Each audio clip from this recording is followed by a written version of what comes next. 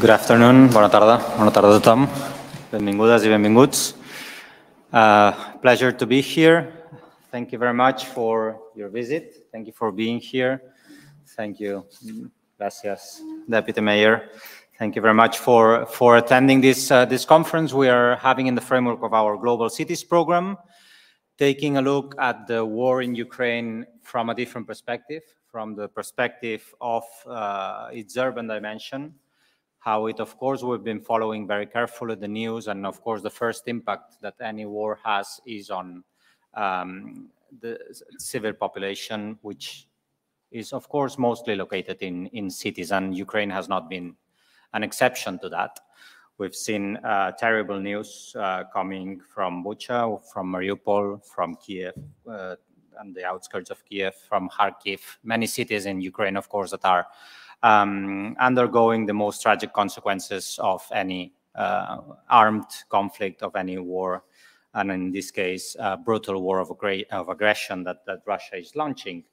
Also using mechanisms of war that should have been forgotten for a long time, but that are unfortunately, again, targeting civilians first and foremost as an objective of war. We've seen that with children, we've seen that with women.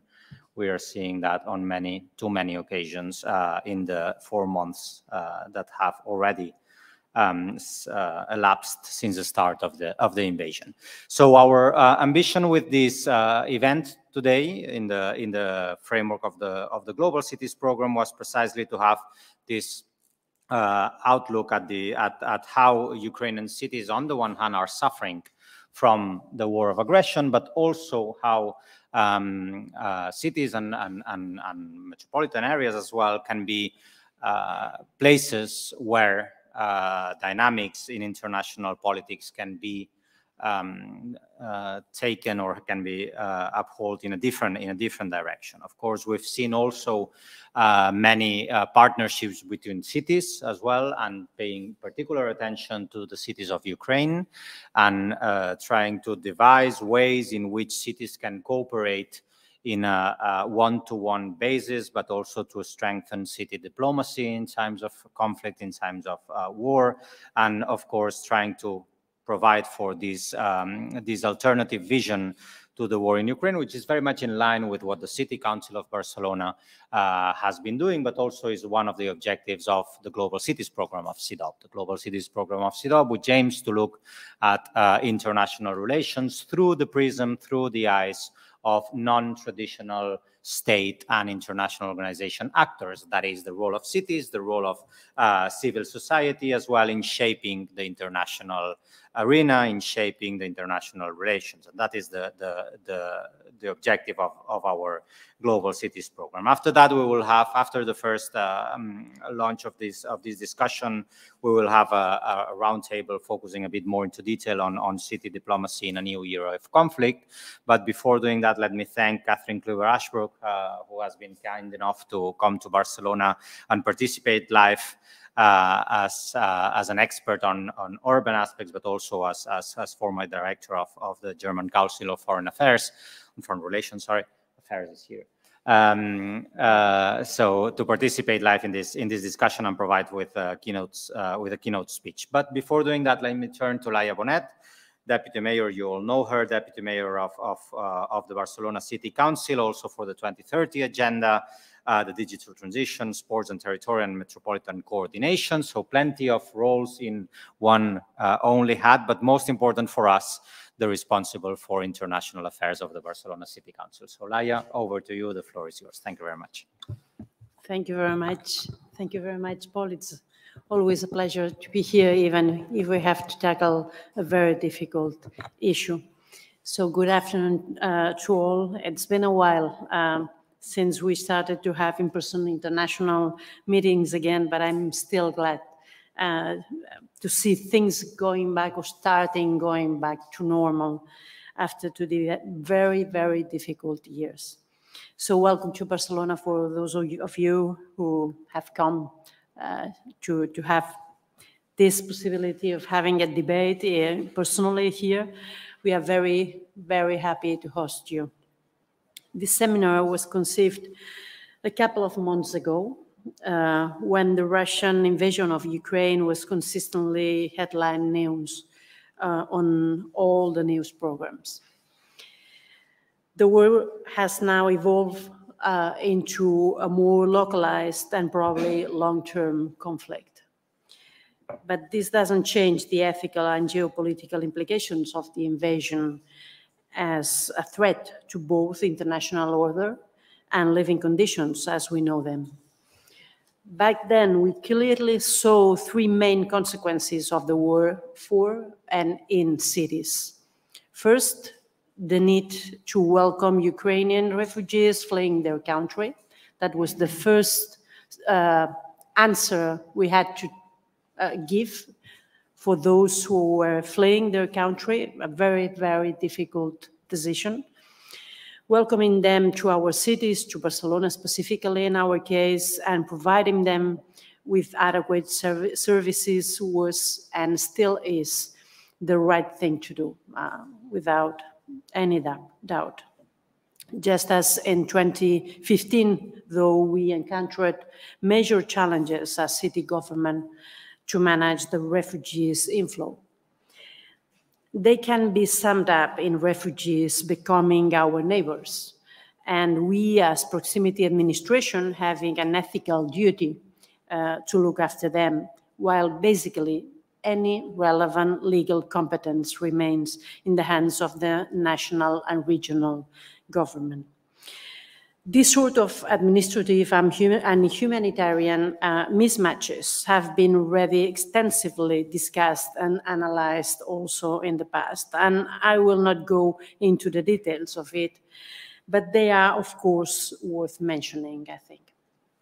The second implication for cities and our populations are the socioeconomic consequences of the war, and this means essentially inflation. Life is now harder for our neighbors than it was before February 24th. Living costs are higher and rising, and so are the costs for managing and delivering basic services, such as public transport, just to mention one. And here again, local administration can only go that far in putting in place policies to support populations in this context of crisis. We need bold and ambitious responses at the national and European level to strengthen social safety nets and protect most vulnerable populations from growing poorer in the coming months. And then there is a third urban dimension of this war, which hasn't such an impact on people's lives, but which reflects cities' international roles, the so-called city diplomacy. In Barcelona, in the early days of the war, the City Council adopted a unanimous resolution condemning the invasion of Ukraine by the Russian Federation. We called on Russia to withdraw its troops from the country and to respect international law and human rights. Based on that resolution, we started a city diplomacy strategy aimed at denouncing Russia's responsibility for the war and conditioning our relationship with Russian institutions to the restoration of peace and territorial integrity in Ukraine. This strategy started by cutting our institutional relations with the Russian General Consulate in Barcelona, which means not inviting the representatives to city events and not attending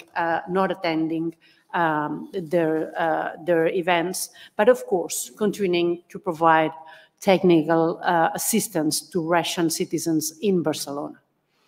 And since we also wanted to signal very, very clearly that our problem is with the Russian government, not with the Russian population in Barcelona, we also met with representatives of that community and the organized opposition to Putin in the city. Something that carried a bit more of internal discussion was whether we should cut ties also with Russian cities we work or had twinning agreements with. Those are basically, in our case, St. Petersburg, with which we have a twinning agreement, but also Moscow, with which was part of the Cities Coalition for Digital Rights. In these discussions, it was argued that cities must preserve ties among them, regardless of national context, as a means to keep a space for alternative forms of diplomacy. I was not convinced by this, though. I certainly favor building and preserving bridges. I think it is very important always here at home, but also internationally. But I'm also convinced that against an authoritarian state where the elites governing large cities are indistinguishable from those ruling the country, there is not an actual local level and a national level, but rather they are the same. As a matter of fact, the mayor of Moscow was Putin's chief of staff and his deputy during Putin's premiership.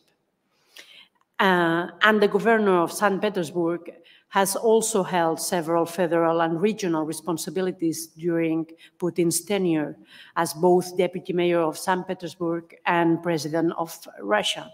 So to us, it was clear when there isn't a space for a city diplomacy that can actually escape national dynamics, and that is clearly the case in the case of Russia, we must consistently side with human rights and the rule of law. That is why we have suspended our twinning agreement with St. Petersburg and also suspended Moscow's membership of the Cities Coalition for Digital Rights, a shared decision with Amsterdam, which also co-leads the coalition with Barcelona, with us. So apologies, please, for taking this time to share the political process behind our reactions to the invasion of Ukraine, but I thought it could offer a useful frame for your discussion. And so now I really look forward to hearing Catherine's keynote. I'm so sorry because after your keynote, I have to leave for a meeting, but I'm sure that there will be a very, very fruitful panel after your keynote. Thank you very much. Thank you very much, Laia, and thank you very much also for highlighting in the very last part of your first intervention how too often we've been focusing on cities as an alternative to national governments, but sometimes that is not the case. And we in Europe have tended to think always that we could work with cities when governments, national governments, were difficult partners to deal with. But that is not always the case. And thank you very much for highlighting that as well as for, of course, starting to discuss how cities have become places of refuge, how cities are suffering the consequence, but also how city diplomacy is an important component. So before moving on, first things first, Catherine Kluver with her keynote will be able to provide us some further details on the war in Ukraine, the urban dimension of a geopolitical threat, which is the topic of our discussion today, and elaborate on the different components that I'm sure Laia has already started to raise with us. So over to you. Thank you very much. Well, first of all, thank you, Paul. Thank you, Laia, for having me back in Barcelona. It's my second time, and I've spent more time in Barcelona now than I have my first time. And it's with great pleasure, first of all, because Barcelona, in my estimation, is a vanguard in urban diplomacy and in building sustainable transnational networks. So congratulations to you for understanding the capacity of urban diplomacy, first and foremost. And then secondly, it's great with great joy that I'm always in the streets of Barcelona when I can see a beautiful building built by Richard Meyer, whose inspiration and his understanding of urban space were what pulled me, or would constantly created an environment for me between international relations and architecture and urban space, and the necessity of grounding civic life in urban space. And so it was with great joy that I saw Barcelona's modern art museum. So thank you for having me. Paul said it in his introductory remarks, war has been urban since the dawn of time. Because of course, cities were once nation states, and when they fought one another, nations fought one another. And then over the course of history, certainly in the cataclysmic 2 world wars that we suffered, they became prizes. It was the territory that had to be claimed, but the cities, their capture, their destruction, and then ultimately their rebuilding that made them the crown jewels. And because of how detrimental the destruction was, not only to the security environment, but also, of course, to the human architecture, the human network, the human richness of the urban, is where the sort of the concepts of international law and the protections of civilian and wartime, and Paul mentioned that exactly accurately, where that came about, including the institutions to protect said rights of the individual in wartime, including the United Nations, but of course also the International Committee of the Red Cross, and those that we consider now to be the last frontline negotiators in a conflict where many international actors have pulled out of territorial negotiations themselves. But whole-scale destruction of cities and urban fabric weakens the entire system. And we saw that, of course, and I think the greatest declaration of an idea that, you know, one sore, one pain point can create pain for an entire economy and an entire global understanding of an economic system was, of course, the Marshall Fund and the desire to rebuild the destroyed economies of Europe such that the United States could prosper. Again, decisions of interest, decisions of power, but also decisions of investment in human fabric, human security, and human infrastructure. But now we've seen in a more modern incarnation that neither of these rules put in place and governed by international institutions hold fealty to the relations and the relationships and the realities on the ground. Kabul, Aleppo, Baghdad, all of those cities have shown what Mary Kaldor refers to as systems and ecosystems of violence and war. And we have let them fester. And so it is perhaps no surprise that in planning a larger scale strategy for what is now a war of attrition, what was a war of aggression and an invasion, for 137 days, we didn't in fact get what we suspected we might, and Paul's made the allusion to it, which is a 21st century war, a war on all efforts, at all lines of efforts, cyber, hybrid, military, kinetic, and then ultimately, of course, destruction of the urban space. We got first and foremost when the plans of Vladimir Putin failed, which is to have territorial capture with the prize of cities, a detrimental change in tactics, which is the ultimate destruction of Ukrainian cities, with the emphasis on degrading, dismantling, denationalizing. And that is because, and Paul has made reference to it already, that is where urban life, where civic infrastructure, human security, and of course, cultural history and history reside. And of course, nothing is more important to a revisionist power like the Russian Federation at this point, is rewriting the history of modern Ukraine. So instead of, and I will talk, of course, it had elements of hybrid, of cyber, of kinetic and military action, but it didn't have those elements at scale, in part because of the strength of Ukrainian resistance. And I'll talk a little bit about what begat that Ukrainian resistance. But what we see now is a whole-scale, full-on, complete and utter assault on Ukrainian cities, forcible removal of Ukrainian citizens to Russia, a renaming, and a replacement. So again, degrade, dismantle, denationalize, removal, renaming, replacement. That is the tactic of modern urban warfare through the Russian eye. And it might not yet be over, because we see Russia making, of course, incursions and expanding its territorial hold in the east and now increasingly in the south, of course, reinforcing what it already held through the annexation of Crimea and the territories in the east. But Vladimir Klitschko, the brother of the mayor of Kiev, also said, of course, they will come back for Kiev. That is the prize. It is the heart of the country, and if we let them, they will come back. So for all the tools in the 21st century arsenal, the tools which we were expecting to have a far greater impact, what is much more surprising is, again, the degree of resilience, preparation, networking, and narrative mustered by the Ukrainians to this revisionist power and the tactics of old. And what is the ultimate, at least interim and medium-term goal of the Russian Federation is to create a system of violence, this ecosystem of war. Because as we learned in Grozny, as we learned in Aleppo, and we see every day in the division of Aleppo, keeping the level of insecurity high, keeping the level of volatility high, bringing in unsavory actors from gangs to hired sectarian fighters, to mundane criminals, keeps a city, keeps an infrastructure, keeps a system in perpetual fear.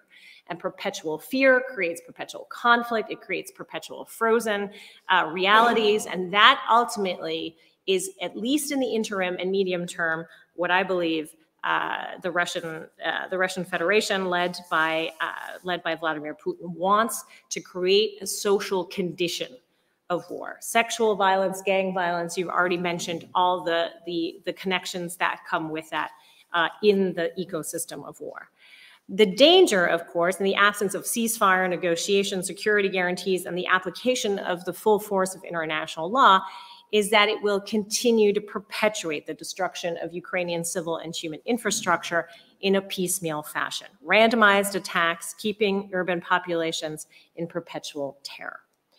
$60 billion is the toll of the current physical destruction across the country. Destruction and perpetual insecurity as a way of claiming victory.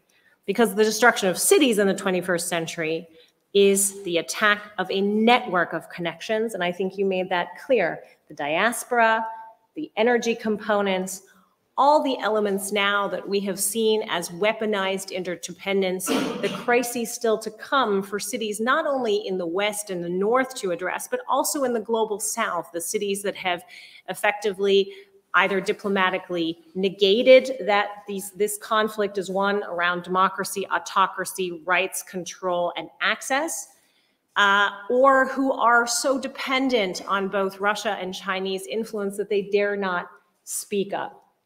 But because of how Russia has seen an ability to motivate the resources of weaponizing interdependence, clearly more conflict, global and spreading conflict is to come on the backs of what is the destruction of Ukrainian cities.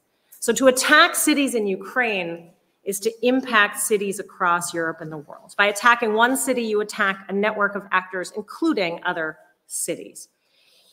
You see now in Germany, for instance, the big story over the last 2 days is the cities who fear bankruptcy over the coming months and into the fall, because they own their own energy providers, their own energy resources, and that is one way a fiscal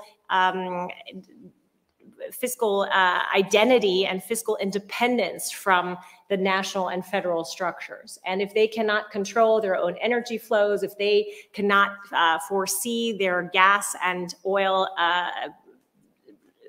storage units, then that will make it very difficult to uphold simple fiscal realities and the management of the urban environs.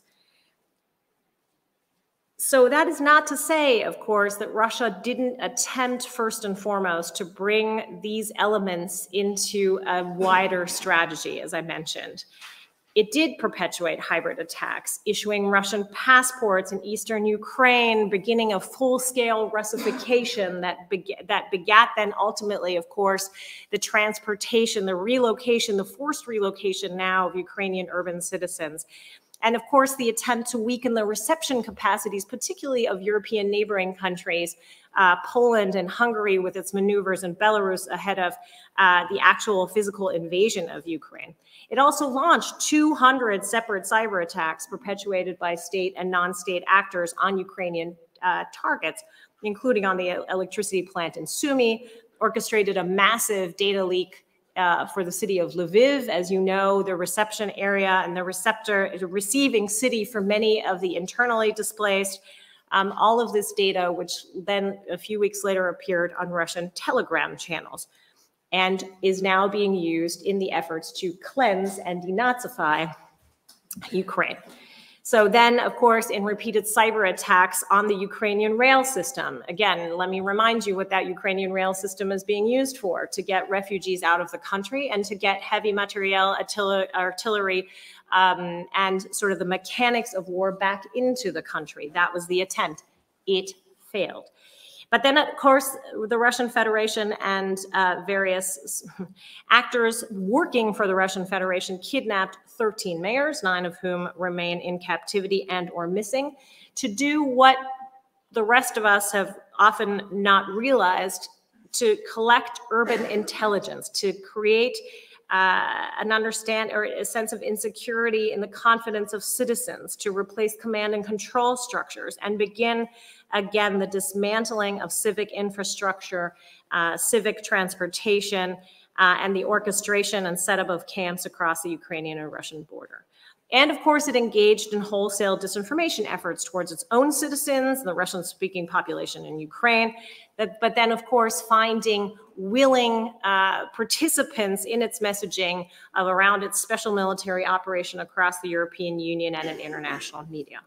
So it attempted all of these elements, but the remarkable thing is, of course, Ukrainian resistance to this. And why is that the case? And why was that?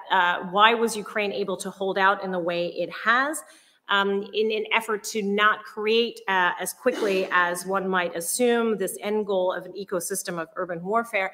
Because, of course, Ukraine had been at war for 7 years and has been at war for 7 years. So the resilience that you see among the Ukrainian population, the capacity to use logos, ethos, and pathos, which I think Volodymyr Zelensky has framed in sort of given a modern face, appealing to not only the moral imperative of aid and engagement, but also the reality of problem solving on the ground, asking cities to advocate for Ukrainian national objectives, including the provision of heavy weaponry into the city.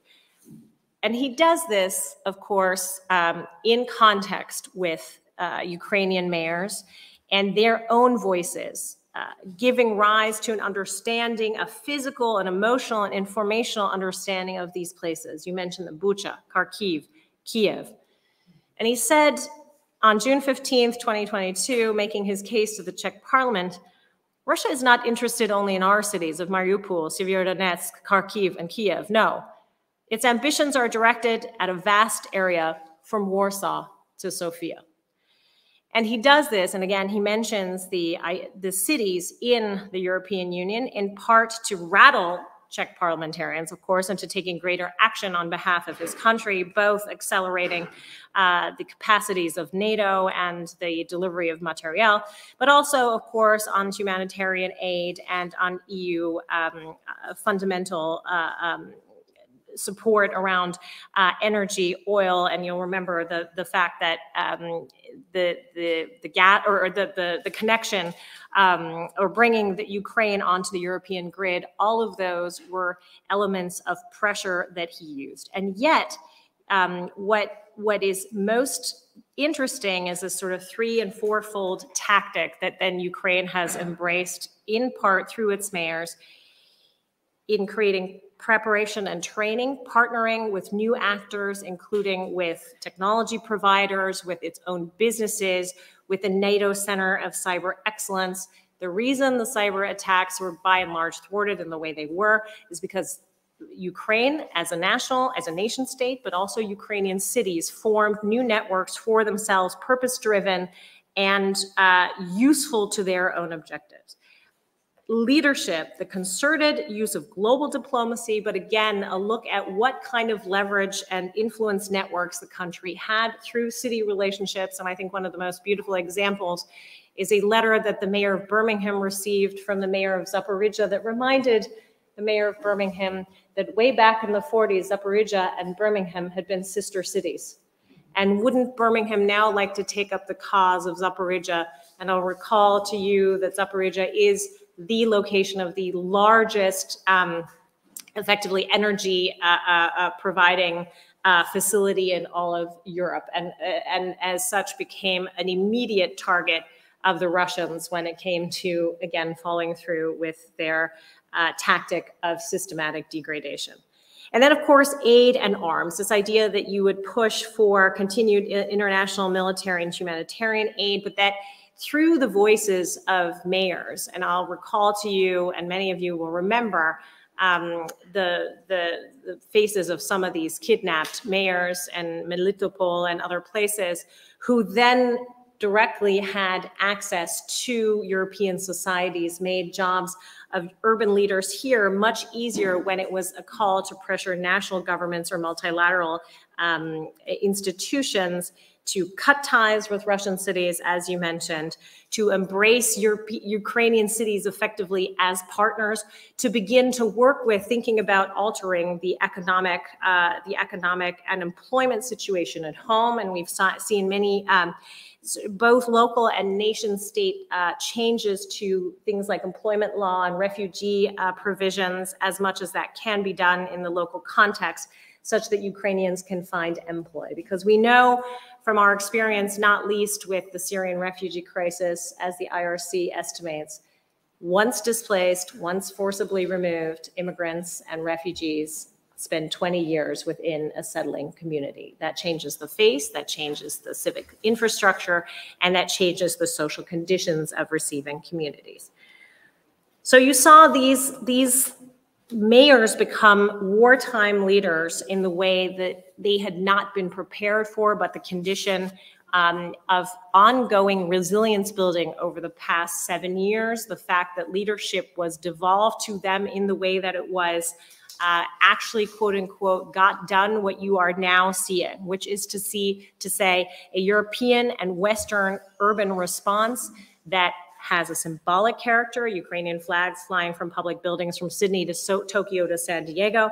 It has the advocacy component, and the advocacy has gotten to be much more intense, much more specialized, and much more concrete. And I'll point you only to what mayors have been calling the joint call for Mariupol, as Barcelona will know well. The idea that it's cities' role to pressure national governments to create greater breadth in energy independence and energy transition. And on top of that, change their entire energy financing system to rethink about how the Renew Europe energy funds will be used, will be distributed, and be delivered to European cities so that they can make their own decisions on energy provision, and vice versa, bring in Ukrainian communities in thinking about rebuilding and their own energy systems and their own basic infrastructure to achieve the kind of level of human security that will be necessary for long-term rebuilding. They have used their European counterparts to tell their stories, as you did so aptly here today, Leila. And they are pushing, again, on very concrete initiatives beginning to push on concrete initiatives for rebuilding. And I'll talk about those in a second. But more importantly, they have looked at this 7 years of resilience building within the Ukrainian urban fabric, and they have begun to do that homework themselves. Because if it in fact is to be believed what Volodymyr Zelensky says, and we can argue about whether or not that is the case, what is clear is that conflict, whether it begets from the outside through Russian aggression or through the phenomena of density, of climate change, of terrorism, conflict will be urban for the time to come. And the degree to which an urban fabric is resilient will make or break whether or not an urban fabric can survive medium and long term. So an attack on Ukraine pushed the city of San Diego to overhaul its entire cyber infrastructure. It pushed cities in Germany to rethink their capacities toward energy storage. It pushed cities across the globe to think about how they might deal with issues of inequality, inflation, and separations within their own societies if, in fact, this gaming that the Russian Federation is doing around food security and around energy security is exacerbated. How do you restore inequality? How do you restore and maintain equality, fairness, and sort of an idea of urban civic democratic life that is functional and allows you to deliver both basic services, but also to care for the functionality of urban democratic voice. So urban diplomacy in wartime does become an extension of national policy, because where you have seen the greatest shifts has been in the cities who have bought into the narrative of democracy, autocracy, weaknesses, and volatility, which is to say that cities in the liberal West have followed suit in terms of their national governments, but figured out individual tactics to increase, support, deliver security to their, in some cases, actual Ukrainian counterparts and or Ukrainian cities for whom the ability to combine this logos, ethos, pathos piece to build both on empathy and morality has worked. But you see the breaking point, of course, when you think about urban networks that combine cities of the global South. So where the hope for rebuilding Ukraine is in part that it will that you'll have a leap dynamic. So you'll be able to create longer term, medium and long term in Ukraine, a green and sustainable economy centered around sustainable energy resources with greater independencies from fossil fuels. C40, the leading network of cities around the globe, Barcelona is a member, has said absolutely nothing about the war in Ukraine. And they have said nothing because a large part of these cities are African, they're Chinese in some cases, they are member cities of the global South, they're Latin American, where dependency relationships on supply chains from Russia, on supply chains from China, and I will underscore to you what this audience doesn't need to know is that, of course, in the application of the 6+ sanction packages, Russia and China have grown together beyond the Friendship Treaty from February 7th in a practical way around technology provision, the security of supply chains, raw earth, raw materials, and rare minerals in a way that increases the dependency of certain parts of the global South even more on authoritarian countries. And so the frontier beyond where we are right now in dealing with the critical and immediate emergencies, urban to urban, network to network, will have to be how we close the chasm between North and South, this idea of the fact that, you know, colonial memories of old are what they are, but dependency relations are the same. So how do we square those relations such that cities either are liberated to take action and or can negotiate with the national level to give them greater hand and greater radius of action in the international sphere. By 2030, and this estimate still holds post-COVID, over 60% of the world's population will be urbanized. All the problems that we discussed, pandemic, terrorism, climate change, everything is exacerbated by density. Everything is made faster by technology.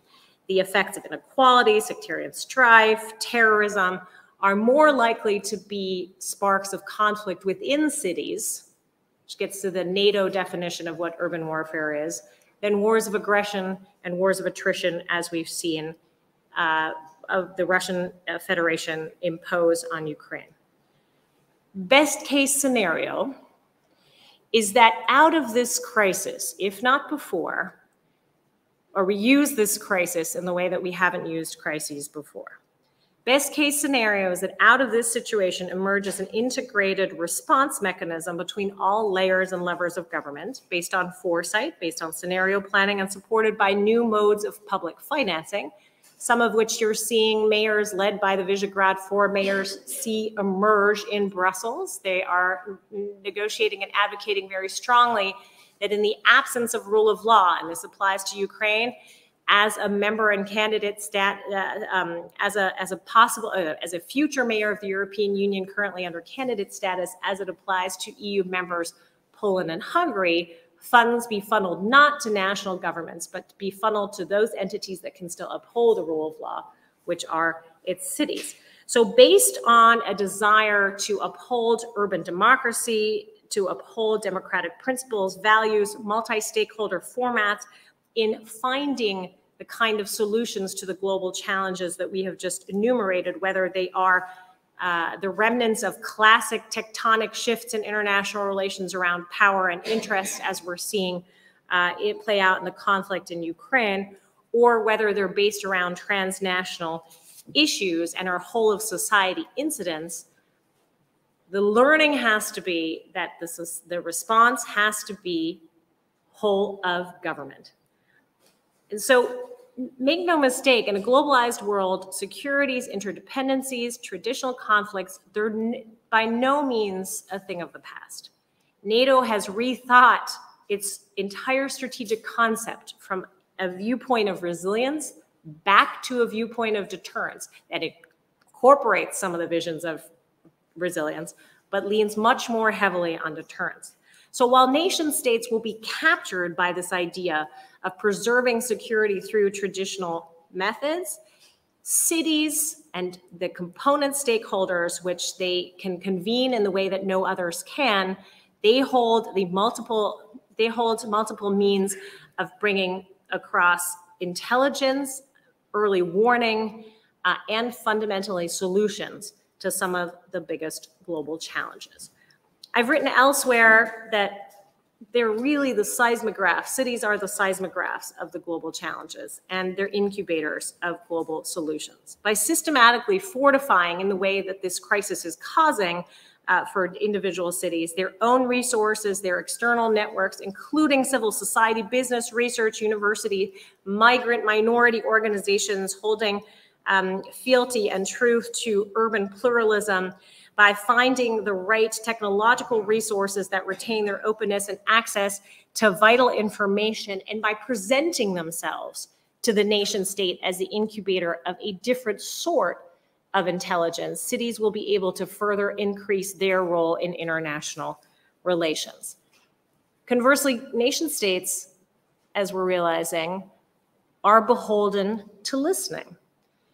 Democracy, in the fight between a democracy and autocracy, if you hold that principle to be a functional idea, cannot be realized without the very locus of the agora, and that is the city. I just participated in the drafting of a new piece of implementing effectively legislation around building within the US State Department an Office of City and State Diplomacy. And that is, in my mind, where every foreign ministry needs to come to. This idea that you cannot achieve your fundamental social and sociological goals, in the United States case, of course, the implementation of the Build Back Better plan and the Biden agenda to lift the middle class back into functionality and restore America's role as the shining city on a hill, if you don't do that with cities. And if you don't understand the intelligence that they bring through global investments, through their own interactions with the world, whether it's, as I said, on the economic sphere, on research, their universities, their people, the multiplicity and widened idea of their plurality, if you do not use systematically the intelligence that cities are bringing to you, and if you don't coordinate that in a way that makes it useful for, again, American security, American economic prosperity, and the functionality of American pluralism. So international relations will remain a sphere where power and interest and money remain fundamental currencies. But cities over the past 15 years have realized their own national interests and their own power in the locus of their own democracy, the strength and resilience of their own democracy, where nation states are failing their own populations. And we see this after survey, whether it's an NED survey, a Pew survey, or any European survey. Cities confirm every day, all but daily, even in systems that can be defined more as autocracies than democracies, that they have interest, that they have power, and that they are willing, through formation of networks and individual connection, to use that power, if need be, as we see in the Visegrad 4, in negotiating against their own national environments. So expanding city diplomacy and urban networks, creating a layer and capacity of urban leadership through training and through connection, because let's face it, what we're asking mayors to do is to do more than keep the lights on, keep the water clean, keep the air clean, and keep the schools open. We're now asking them truly to do what begets a 21st century global and globalized, hyper-globalized world, which is to look out for their own interests and the national interests and those of democracy and democracy loci like them, of the traditional urban agora. So city diplomacy has its limitations. Of course it does. But in a world of tectonic political shifts, in a world where national interests around territorial control collide with transnational problems, pandemics, migration, the movement of people, the weakening of international law, the connection between the individual, the connection in the agora, the connection within a city becomes one of the highest connective tissues. It's essential to the future of our democracies and essential to the creation of long-term human security. So it is worth investing both from a nation state perspective and a city perspective, and by bringing together different types of resources, motivating them now, and we'll talk in the panel discussion about urban reconstruction and how that might work, we will set the stage for a renewal and rejuvenation of our cities, nation states, and urban networks.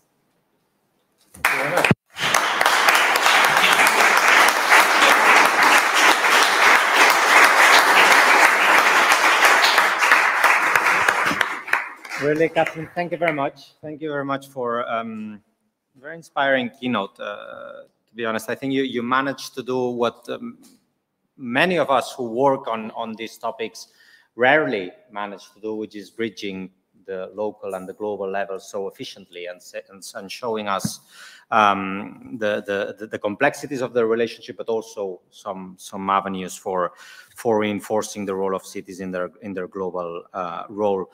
I found very suggesting your idea on how states are increasingly pursuing traditional methods of security based on national goals, national interest, and national tools for projecting power, whereas cities are probably the most promising area where human security aspects can flourish, where human security aspects can be promoted, and where these aspects need to be defended as well. The key question remains, of course, how we will build an architecture which is suitable for cities and which is suitable for the purposes that cities represent. But I think that you nailed it in the keynote on the many topics that will be discussed right after now. So from our side, let us thank you very much for your keynote. And then I suggest that we move to the roundtable immediately taking place now with the different speakers that have also agreed to participate, Christian, Henry Paul, and Lorenzo, but Agustí Fernández de Losada, our director of the Global Cities Program, will make the formal introduction. Thank you very much.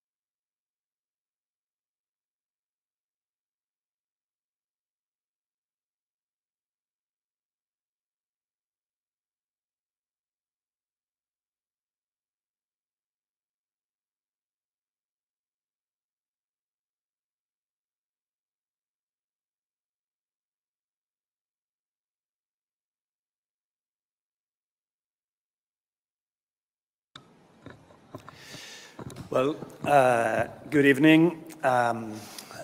Let's start this second part of this seminar with this panel conversation that will build in this inspiring keynote that was provided by Catherine Kluber, to whom I really thank for the insight that she provided, that I think are going to be relevant for our conversation to deepen on the various subjects that have been highlighted during her keynote. I want also to thank the panelists that are with me on the table or online, because we have one of the panelists online that will be intervening from Canada, from Montreal. Good morning, I suppose. We have with us Christiane Heinemann. She is visiting fellow at the German Marshall Fund. Let me take my notes to be more comfortable. We also have online Henri-Paul Normandin, former ambassador of Canada in the UN, and also former director of international relations of the city of Montréal.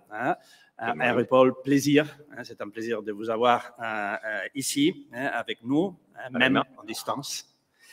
And finally, we have also Lorenzo Grandi, director of the City Diplomacy Lab and lecturer in City Diplomacy at Columbia Undergraduate Global Engagement in Paris, based in Paris, with also an experience in the city of Milan, if I'm not wrong. So also a very concrete experience in city diplomacy.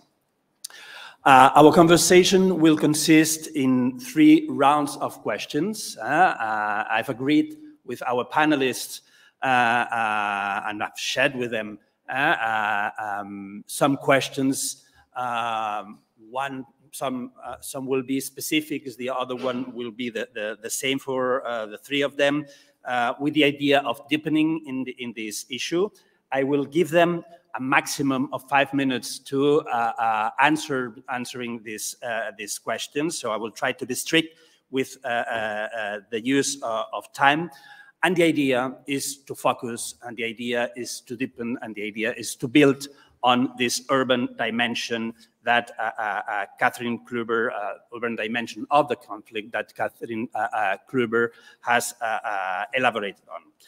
I think we all agree that cities have become targets by invading forces, not only in Ukraine, in all contemporary wars. They are targets because they concentrate economic, political power, they concentrate key infrastructures, they concentrate scientific and technological resources, they concentrate information. They are key places of identity, key places of visibility of their nations. But not only cities are targeted, as Catherine has already explained, also mayors in Ukraine have been threatened. Mayors and local leaders have been threatened to undermine in a certain manner local resistance. So cities have been targeted, local leaders, mayors have been kidnapped to undermine their capacity to resist. But cities are also welcoming displaced persons, refugees, and cities are challenging or have been challenged to the capacity to integrate, to provide these persons with social and healthcare, to provide children with education, to provide jobs if the war persists and the situation of these persons remains in a vulnerable context during months or years. Cities and city networks are making an effort to promote peace. Here, again, the idea of city diplomacy is key, are advocating for a rapid resolution, and I think Laia Bonet has been very clear on this regard, for a rapid resolution of the conflict.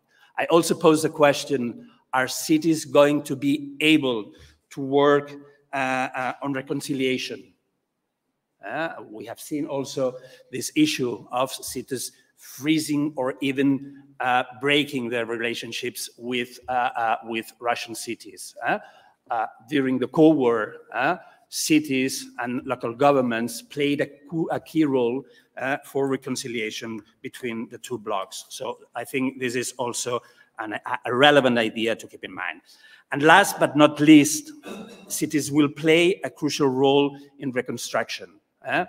The point here is, and we will see it, especially through the intervention of Henri-Paul Normandin, the point is, are cities playing a role in the definition and the design of this reconstruction? I think here city diplomacy is also a relevant tool. In this context, and against this backdrop of profound geopolitical challenges and threats, my first question to the three panelists: how can city diplomacy strengthen local responses to conflict and war in these different urban dimensions? And if you agree, Lorenzo, we will begin with you. Thank you very much, Agusti, for this very interesting invitation. Very happy to be here with you. And I would like to offer my insight, which is somehow aimed at systematizing the different challenges and how cities would like to respond. Well, first, we can identify both bilateral and multilateral city diplomacy response by cities that are located, luckily it's our case, in countries in peace.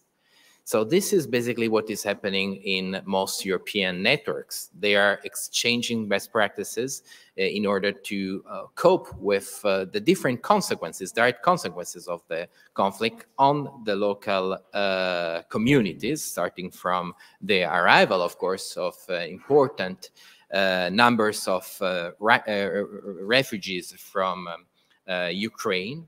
In general terms, also developing a common voice as much as possible, an advocacy for peace, asking for the end of war, and identifying a very specific vision of the conflict in course, where there is actually one country that has been attacked and there is a country which is attacking. This is quite clear in cities in Europe and in the Western world. But I would like to point out that many other regions in the rest of the world, that this has been said previously, do not necessarily agree to this kind of positioning, do not necessarily agree to this kind of advocacy, and are not committed, and are not committing, and are not likely to commit in the short term to denouncing the invasion and calling, like in the document, the call for Mariupol, to enforce limitations in trade to fight the capacity of Russia to implement the war. Then we have the cities in the different situation, the cities in war, cities in Ukraine, currently suffering from this attack by Russia. And that what they're doing, it's quite interesting, because when a war happened, there is a very difficult situation for local leaders, both in terms of keeping the local governance active, keeping their role active and managing a territory which is undergoing such a difficult situation. And second point, make sure that what is happening on the ground is communicated and that the conflict stays on the discussion on the international public opinion. So for that, it is definitely vital that there is an interest of their peers, of cities in Europe and other parts of the world, to interact and give visibility, exchange, create common initiative with them. This is definitely vital. The war stays on the international agenda thanks to this capacity of cities to connect. And this is the third dimension. So how this cities in peace and cities in war interact? Well, the solidarity, immediate solidarity, just likely it happens at national level, also happens in some national levels, sometimes in a little coordinated way. We have seen that there is, in fact, a lot of different canals that have been created, the bridges, and this is positive because it talks about the interest of networks and groups of cities, formal and informal, to help, but there is little coordination, which is another topic, recurrent topic of city diplomacy. So it probably could be done a little more effective. It was truly centralized, and we have 3 or 4 big attempts to centralize the things, but none is actually succeeding for now. And then there is a big issue of reconstruction, and I will close with that. Once again, reconstruction is something where the role of cities in peace and in war will be vital, because they have to run the services that clearly define the well-being in the broader sense of the term of citizens. And for that, it will be useful to count on the expertise of their peers. Once again, a very coordinated action would be needed. For now, we don't have this. Hopefully, it will happen. Thank you, Lorenzo. Now we will continue with Christiane Heinemann. So over to you. Yeah, thank you so much. Thank you so much for having me. And yeah, I'm very happy to contribute to this very interesting and current discussion. So yeah, I can directly add to what Lorenzo said, and but I would like to point out a positive view. I mean, Lorenzo mentioned that not the whole world, not everywhere the local level is involved, but still we have seen that the local level has provided so much for Ukrainian cities and for Ukrainian citizens inside and outside of Ukraine. And so I would like to highlight all these different actions that are already going on and how the local level is important to respond to the war and to receive refugees. On the one hand, on the local level, but also the city-to-city relationships and the transnational level with city networks and the exchange there, but also common statements that are made. And I would like to start with the local level because, I mean, we saw so much solidarity when the war started, and we still see it throughout Europe, receiving refugees, like especially in Poland, in Moldova, also in Germany. And it's mainly, yeah, cities that are providing everything that people need for their reception, like volunteers that provided accommodation, and all the first emergency issues were mainly by civil society, NGOs on the local level provided. And of course, this was at the beginning very important, especially the volunteers and the civil society associations. And still, I mean, now we were all, or in the beginning, we were all shocked about the Russian attack, and there was huge solidarity, but we also need to keep up and remain and hold up this type of solidarity.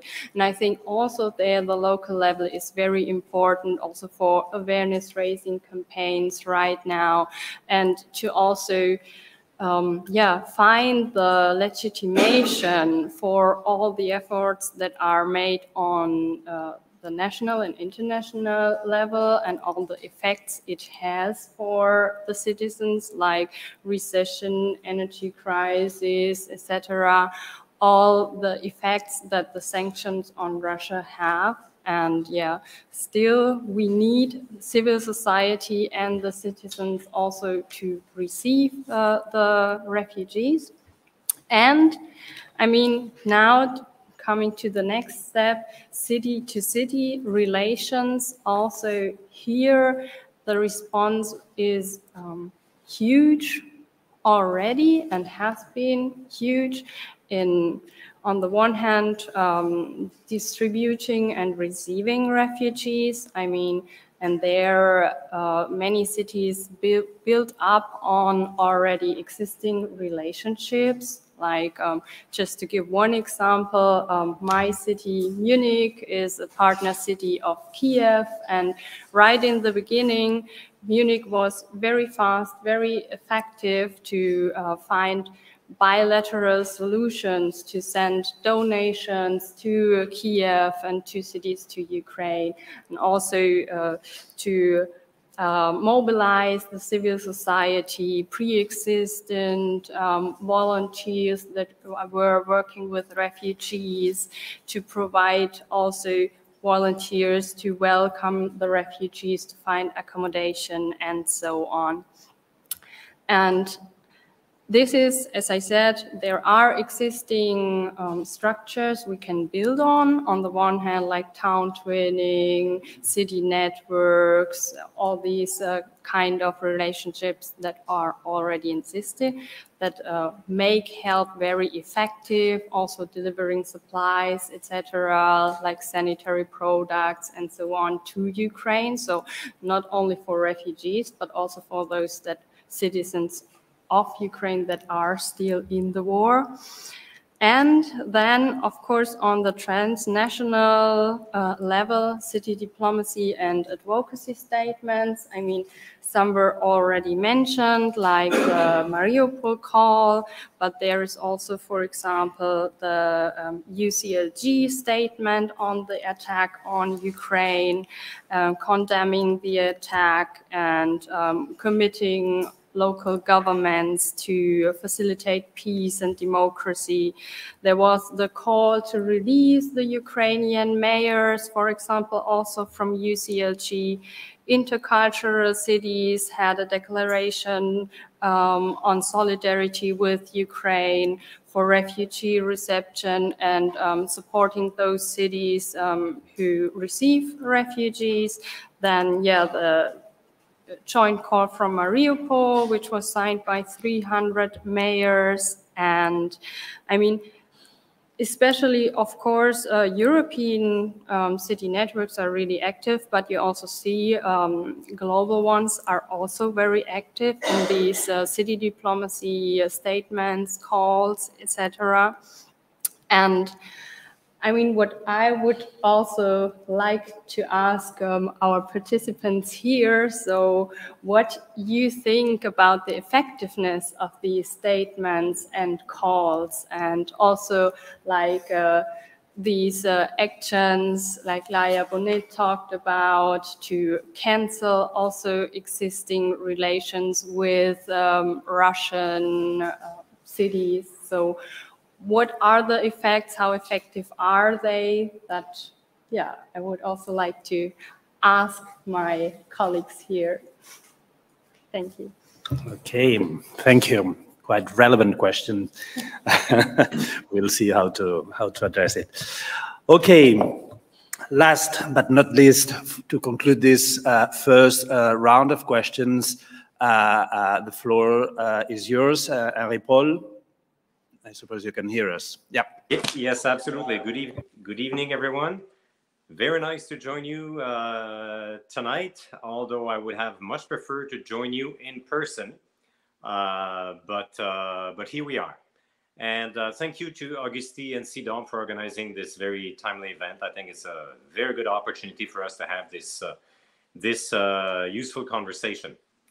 So in terms of city diplomacy and local responses, I would sort of categorize the responses that we have seen by cities, by foreign cities. That is, I'm not talking here about Ukrainian cities.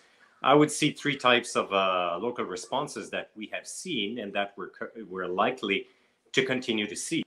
One has to do with people. The second one is political, and the third one has to do with assistance.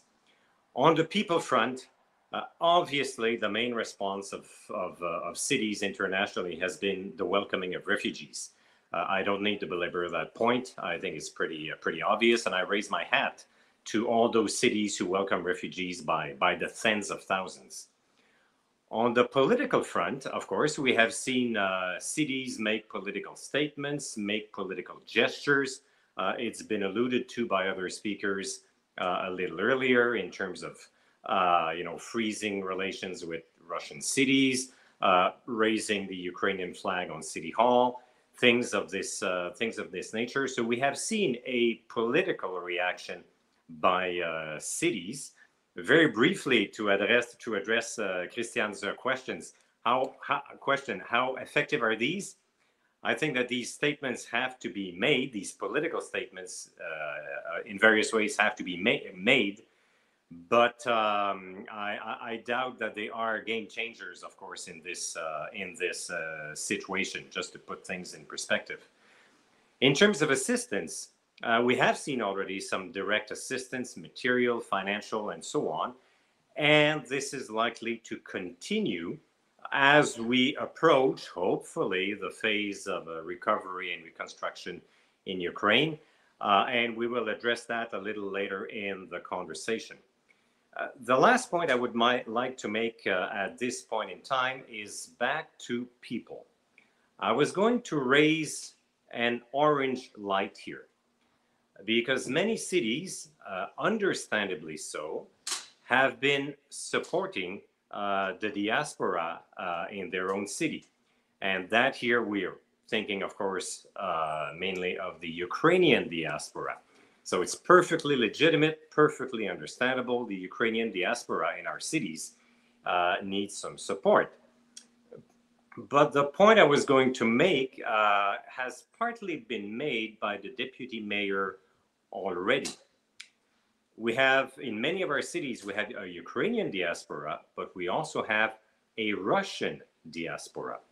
As a footnote, by way of information, the second largest Ukrainian diaspora in the world, after Russia, happens to be in Canada. We have 1.4 million people of Ukrainian descent in Canada, but we also have people of Russian descent in Canada, and of course, particularly in our cities. And these people are our citizens as well. And despite the fact that people have different political views on what's happening in Ukraine, we have to be very careful not to ostracize the Russian diaspora in our cities. And we have also, in a way, to take care of them. And I think, again, the deputy mayor made a very valuable point there, because as cities, we have also to encourage, social inclusion, the urban, the social fabric, living together, and all of this. So I just want to raise this orange flag there, that as we work on the people's side with our Ukrainian diaspora, we cannot overlook our Russian diaspora. It's a delicate situation, it's a complex situation, but let us not lose sight of this challenge that we have in our own cities. So I will leave it at that for the moment. Okay, thanks, Paul. I really appreciate this last comment because I think you highlight a relevant issue that it will be necessary to tackle and to reflect a little bit on it, how to take care also of this Russian diaspora. Let's go for the second round of questions. Here I will pose specific questions to all the panelists. I will start now with Christian Heinemann. Since the conflict started, I think it has been already mentioned here, almost 6 million refugees, more than 7 million displaced people internally in Ukraine. How is this shaping? How is this shaping European cities? How is this shaping European cities' relationships? What are cities? How are cities cooperating to address this crucial challenge? and the role of city networks, of course. Yeah, thank you. Well, I think especially, well, here also city networks are very important in the reception of refugees. I mean, we saw that in the Polish Association of Cities, we see that also in Germany, and also the connection to the Association of Ukrainian Cities.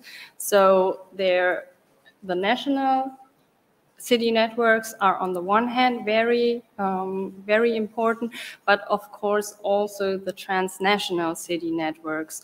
And I think especially in this area of migration and integration, this is also a window of opportunity to work more together throughout Europe and also to be more inclusive, because formally in the, for example, during the crisis of the common European asylum system, when we received the Afghans and Syrian refugees, there was always a divide already within Europe. You know? On the one hand, the southern European countries that received refugees, on the other hand, Western European cities, and then the Eastern European cities that did not receive refugees. And so, yeah, it was difficult due to the different stances also and the different situation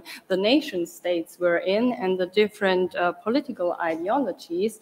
And now, for the first time, or in this area of migration and integration, for example, but also condemning the Russian attack, Europe is really united now, and we also see that this changes the figures that are active in city networks.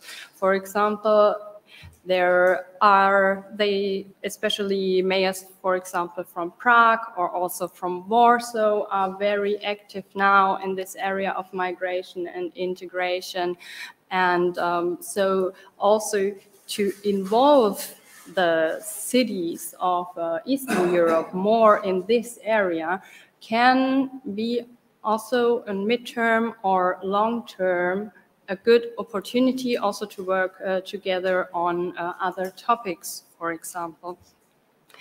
And I mean, they are showing city networks, national ones, regional ones, international, transnational ones.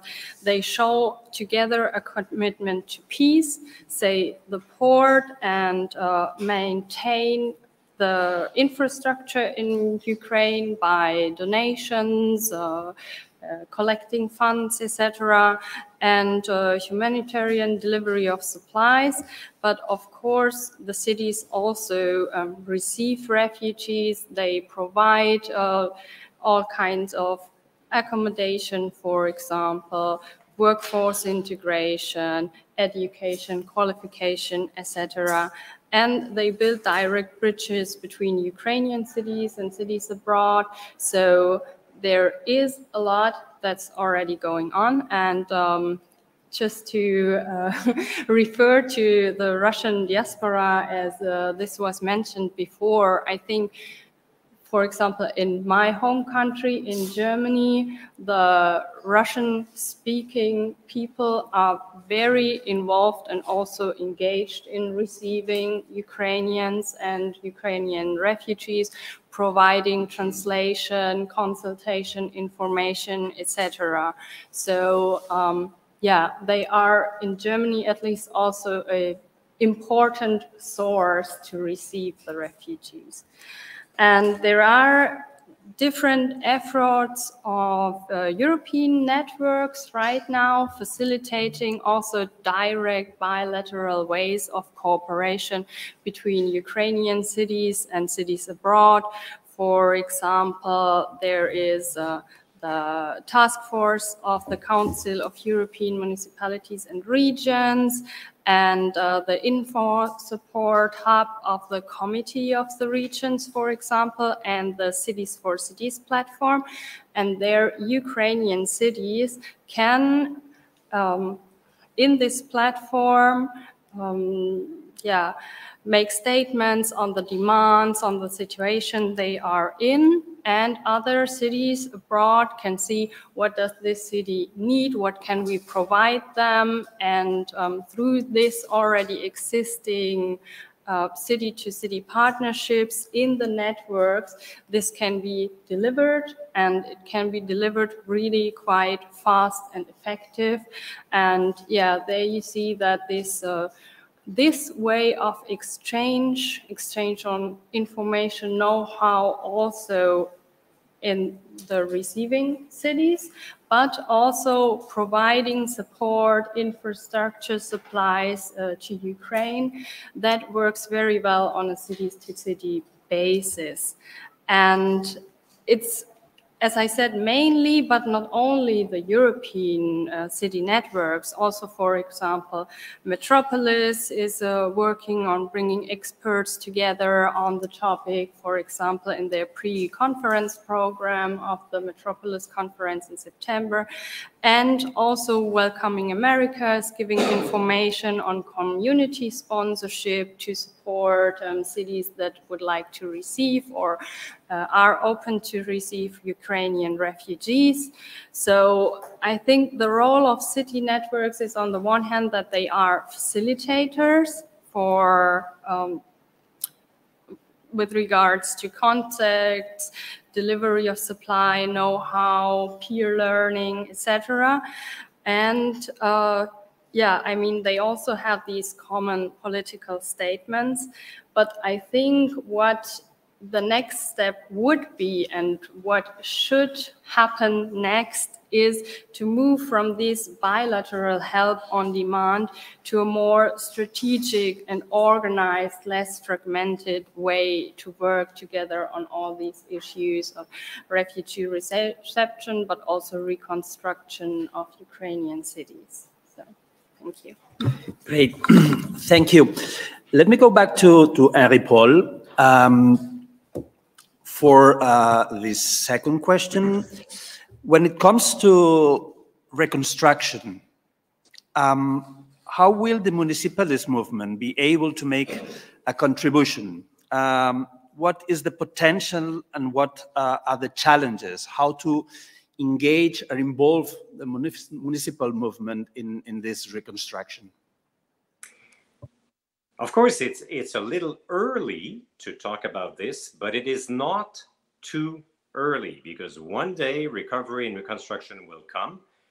And I think that the municipalist movement or foreign cities definitely can play a useful role. But there are many traps and risks, and I would like to highlight a number of them. But first of all, let's look at the bigger picture, cities aside for a moment. We all know that reconstruction of Ukraine will be a huge challenge. It will be a multi-donor, multi-sector undertaking. Hence, the related challenge, huge challenge, of aid coordination. There will be so many players, so many decision-making levels, information flows that will be confused at times, competing political bureaucracies coming together, trying to make things happen. So the coordination amongst donors on the one hand, and maybe even more importantly, the coordination between donors and the host country, Ukraine, will be a challenge. And even if people had the best of intentions, it is not going to be simple. I've lived it myself in various circumstances, including, it was not a post-war situation, it was a post-natural disaster situation, but still, I've lived it on the ground in Haiti after the earthquake, where all the donors came in, and the Bill Clintons of this world, and the multilateral donors and national governments and so on. Everybody tried to get their act together, but it was a huge challenge. This being said, one asset maybe that we will have in the case of Ukraine, which is often absent in other reconstruction situations, is that the state of Ukraine, the government of Ukraine, has some capability. I mean, Ukraine is not a weak state. It's not a failed state. It has its failures as well, including corruption. But it is, by and large, a capable government, which has been weakened to some extent, of course, by the war. But we're not dealing here in a situation where we have a weak or a failed state. So that would be an asset. But even within that context, so let's now look. This is the overall context, but let us now look at cities in this context. And I've identified 5 big questions or challenges for foreign cities as they try to make a useful contribution. The first, and probably the most immediate, is how will cities insert themselves in this bigger donor coordination environment? How will they be able to influence the decisions or be part of these decisions, as well as the implementation? So that is the very first question. A second question related to that, and I'm sorry to use the old expression, but I think it is still valid. Cities will have to fight to have their seat or their seats at the table. It is not, and take it from a former national diplomat who was also an urban diplomat, it is not the natural instinct of national governments to invite cities at the table. So cities will have to fight their way in those tables with donor coordination. And the related issue will be who will represent them. Obviously, it cannot be individual cities. It cannot be Barcelona, Los Angeles, Montreal, Berlin, and so on. Cities will have to be represented somehow, presumably by city networks, global networks, EU networks, and that will be a little bit of a challenge in it by itself. So that's the second question. Who will be at the table representing cities? Third question and challenge, the urban agenda of reconstruction. What will it look like? Here I have to say that we're not off with a bad start. At the Lugano conference just last week, actually, the Ukrainian government presented its draft recovery plan, and there are elements of urban issues into this, urban and local issues. So I think I look at that positively. However, and here, if my information is incorrect, please let me know. But unless I am mistaken, Ukrainian cities were not part of the Lugano conference, and neither were foreign cities there. But again, if my information is incorrect, please let me know. I'd be happy to hear. But anyway, the point here is that the urban agenda will have to be built in, and cities, Ukrainian and foreign cities, will have to be part of that. Fourth question, obviously, considering all the needs, how will cities identify worthwhile projects that they can really deliver? That will be useful. So the identification of useful projects and programs will be a challenge. I'll come back with a few more comments on this in a few moments. And the fifth question, and a big one, will be through which channels will foreign cities want to work, and which ones will be effective? We talk a lot, of course, about city-to-city relations, bilateral relations. That is one channel. It is useful, but it is not necessarily the be-all, end-all, and it does not always work. So city-to-city relationship is one channel, but it's not the only one, and not necessarily and not always the most effective. Maybe cities will want to work in partnership with their own national government, and this happens. Maybe also foreign cities will want to work with or through multilateral organizations, World Bank and so on, and UN. That is another challenge. So identifying which channel cities should be able to effectively work through is going to be a challenge by itself. So these 5 questions or challenges having been posed, a few other observations. What I raise here is actually the question of effectiveness and the capacity of cities to deliver. And here, let me make a general proposition that does not only apply to cities, it applies to international aid in peacetime or in post-war time. Good ideas and good intentions do not necessarily make for good development projects. Let me repeat this again. Good ideas and good intentions do not necessarily make for good development projects. When I was in Haiti, for instance, I saw some Canadian cities after the earthquake come and work. Some of them did it effectively. They knew what they were doing. They already had some linkages. They knew the local environment. They were successful. I've seen other Canadian cities come to work in Haiti after the earthquake. They didn't have a clue what they were doing. They had good ideas, they had good intentions, but they had no experience and really no capacity to deliver. And most importantly, they did not have the local knowledge, the understanding of the local situation, and the right kinds of partnerships with Haitian partners and cities. Again, that general proposition goes for any type of donor, including NGOs. But I want to highlight it here, of course, in the case of cities. So cities, in a way, will have to be ambitious, but they will also have to have a lot of humility. And what will be their value added in the reconstruction of Ukraine? One thing that will not be their big value added is money. The amounts of funds that national governments and multilateral donors will bring to the table will dwarf the funds of cities. So money is always useful, but it will not be the value added of cities. I think that the value added of cities will lie in their experience and their expertise of urban issues.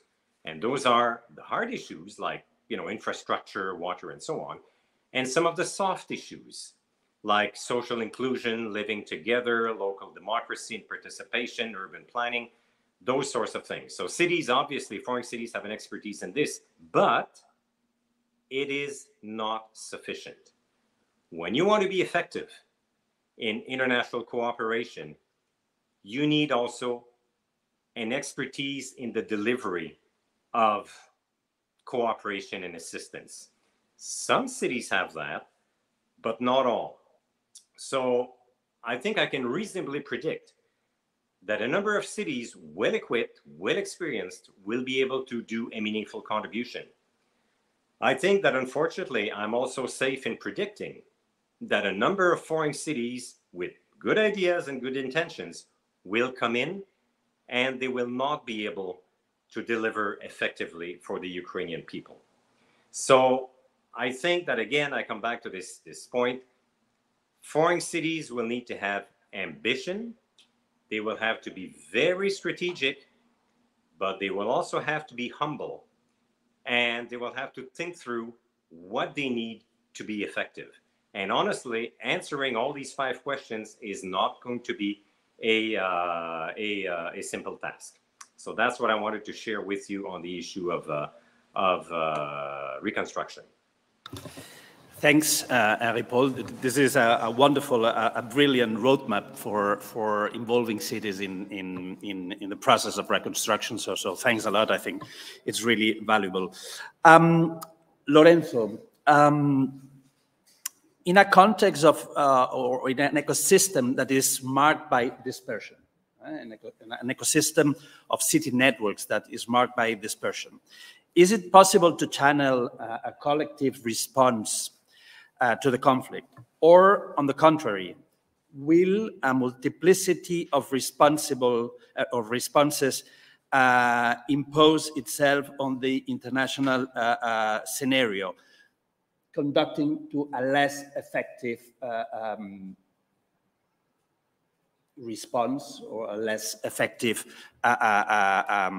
scenario? Thank you, Agosti. I think this question resonates with the question from Christiane about how effective is all of that. And that's definitely a very important question. Well, unfortunately, I have seen, experienced especially through my city diplomacy related activities in Africa. I've done 4 different events over the last month in Africa, and I experienced this diversity of addressing such an important issue in a different geographical context. So yes, definitely I restate there is a sort of diversity of reaction to this goal. I would say in a nutshell that the Ukrainian conflict is definitely highlighting once more the strengths and weaknesses of city diplomacy itself. So the strengths, it is swift, it is flexible, it is able to implement concrete actions and bring them on the ground. It is able to reach the international public opinion. It is able to speak to nation governments and international organizations and have their voice heard. But then, of course, there is this weakness, because on one side, even when we all agree the direction we have to take, and this means especially the Western cities, well, there is a lack of coordination, once again, with those city networks. There are more than 300 international city networks, and with basically many of them sharing the same purposes. And this also implies that when there is some sort of competition, there is also a lack of coordination. Unfortunately, we are seeing that once again. So to better answer to this question, taking in consideration this sort of proof of the efficacy of city diplomacy in this difficult situation, I would say, well, if the goal was to change the course of the war, the city diplomacy is totally useless. Unfortunately, we are all aware that it's unlikely for the president of the Russian Federation to stop attacking because cities said so, unfortunately.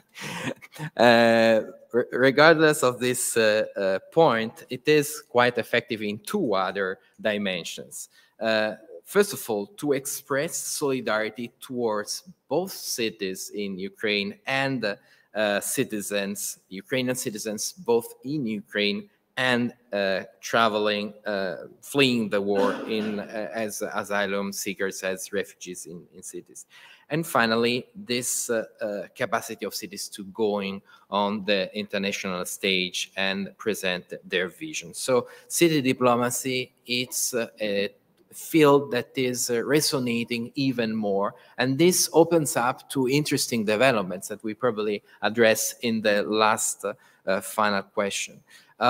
There is 2 points that I would like to address in this regards that pertains the 2 obstacles that I mentioned before. This idea of separation between the priorities regarding this war. Actually, Agosti, you developed this very interesting approach of blocks that I think it's definitely what we are experiencing now, and it's likely to be useful also in future crises unrelated to this current one. Well, we have definitely a block of cities supporting the regime and the war, and that's what happens in Russia. So there is little to say in these regards.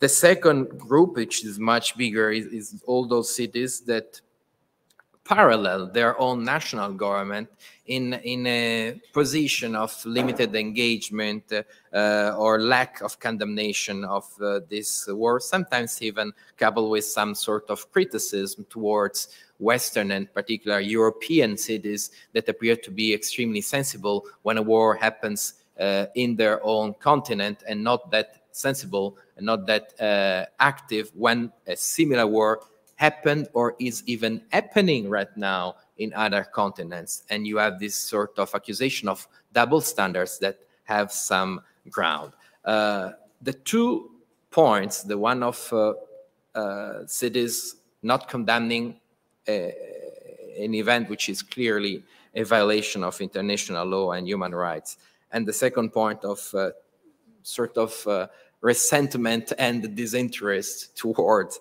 this kind of advocacy is in fact linked to the concept itself of city diplomacy. When can we talk about city diplomacy, when we cannot?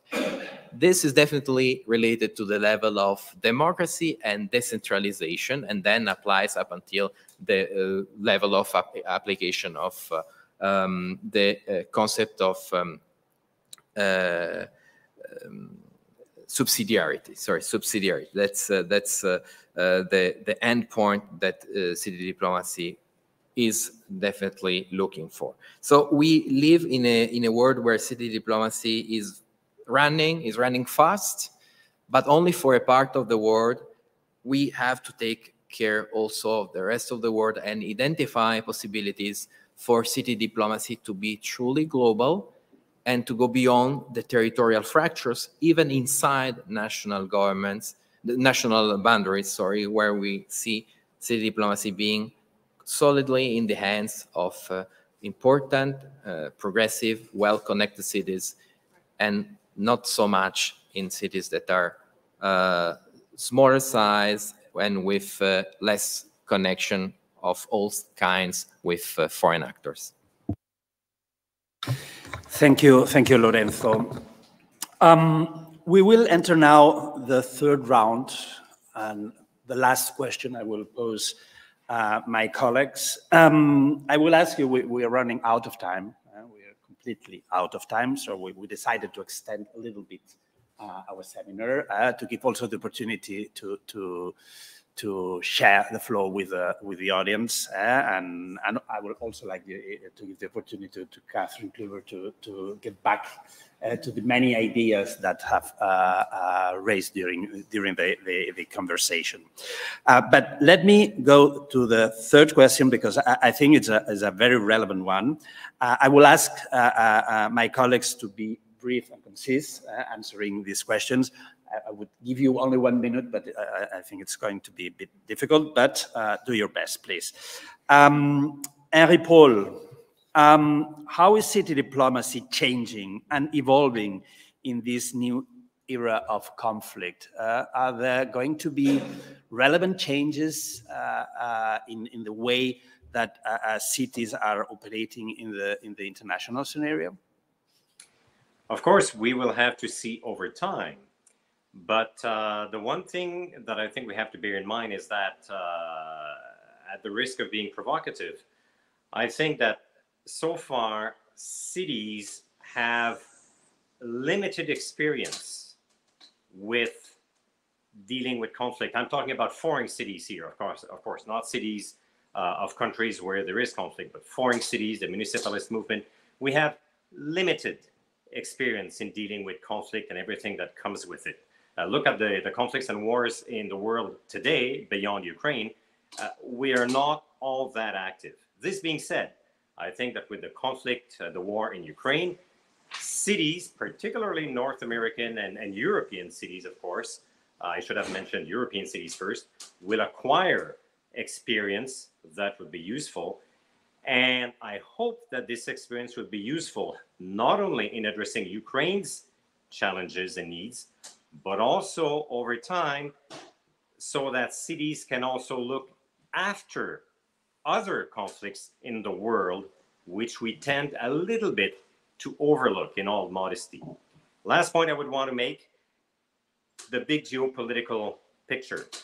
I think Lorenzo just made the point that, in his own words, that cities are not necessarily going to change the course of events, of geopolitical tensions and challenges. So if the value added of cities is not so much changing the major course of geopolitical events, what will it be? I think in due course, and Auguste, you addressed that issue in an op-ed you wrote in El País recently. I think that foreign cities will have to bear in mind that in a post-war situation, we may well have a role to play to reconstruct some of those bridges. So, for instance, a number of cities are suspending their links with Russia. It's a course of action, perfectly understandable.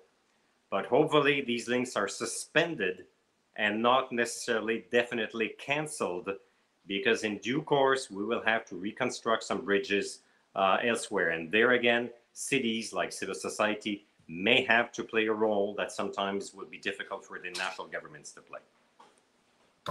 Thank you. Thank you, Henri-Paul. Lorenzo? I will be very quick. I think that I would just like to point out that this is a very timely and interesting initiative, and I think there will be other that will follow. We are basically starting in the broad field of city diplomacy, which includes research centers, of course, municipalities, other actors, foundations, universities, and so on.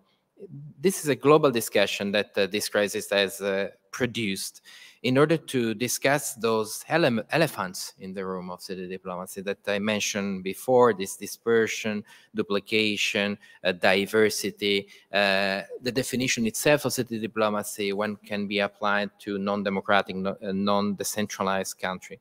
So basically, I think this is an opportunity to create coherence, and it is very timely. If we want for city diplomacy to put on the international table the real added value of this practice, which is linked to the identity itself of the city, which is not only the oldest political institution, but more importantly, the closest political institution, so closest to the feelings, the needs, even the fears, the interests, and the values of citizens.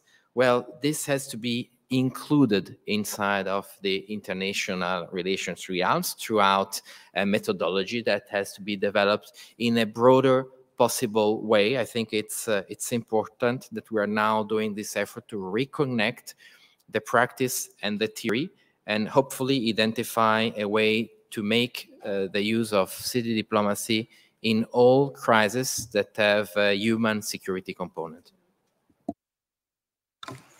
Fantastic. Thanks, Christiana. Thank you. So I try to be as brief as possible.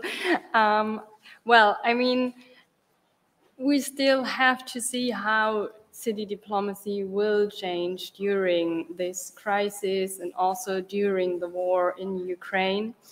And well, so let me rather formulate some hopes or wishes I would have. So on the one hand, I mean, I think right now there is the opportunity for more inclusion in transnational city networks, for example, to integrate different geographic regions, but also different profiles of municipalities, also smaller ones or metropolitan areas, because everybody is facing the same issue. So we all are affected by the recession, by an energy crisis, by some more or less refugee reception, by providing humanitarian aid, showing solidarity, and keep up also the democratic spirit throughout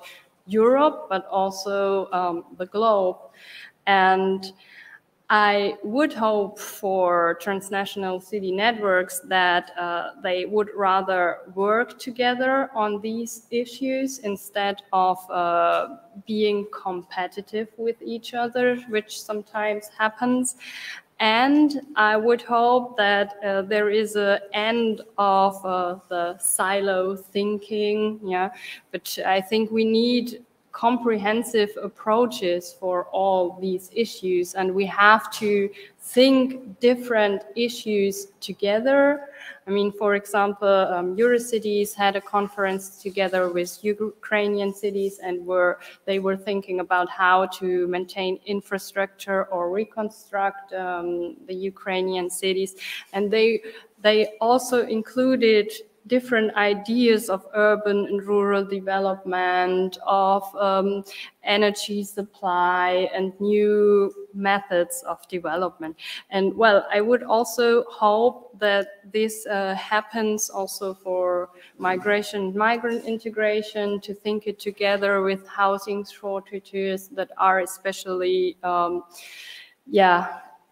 difficult in metropolitan areas, but also the economic development, recession, and on the other hand, labor market integration of refugees and immigrants, to think about urban and rural development together with strengthening democracy and social cohesion and humanitarian aid. And I mean, my last statement, as Henri said, yeah, I mean, a good idea is not necessarily a good project or a good action, but I mean, what cities and what Henri also said, I mean, cities can really contribute by sharing their experience of the local level and by peer learning, by sharing know-how and work together for peer learning and advocacy. Thank you, Christiane. Having hope, and hopes are always very relevant. It's really important. I'm going to give you, audience, the floor. So if you have questions, if you have reflections to share with the panelists, to share with Catherine with regards keynotes, now the turn is yours. Please present yourself. Hi, I'm Alexandra. Thank you very much for this extensive knowledge you shared with us all. I have a question regarding what you all mentioned about like how cities are cutting or freezing ties with their city counterparts in Russia. My question is like kind of fragmented municipalism run the risk of stop being part of the solution once the reconstruction comes or once the peace processes come? Maybe, yeah, Marta. We take 2 or 3 questions and then... Hi, I'm Marta Galzeran. I'm research fellow here at CIDOP at the Global Cities program as well.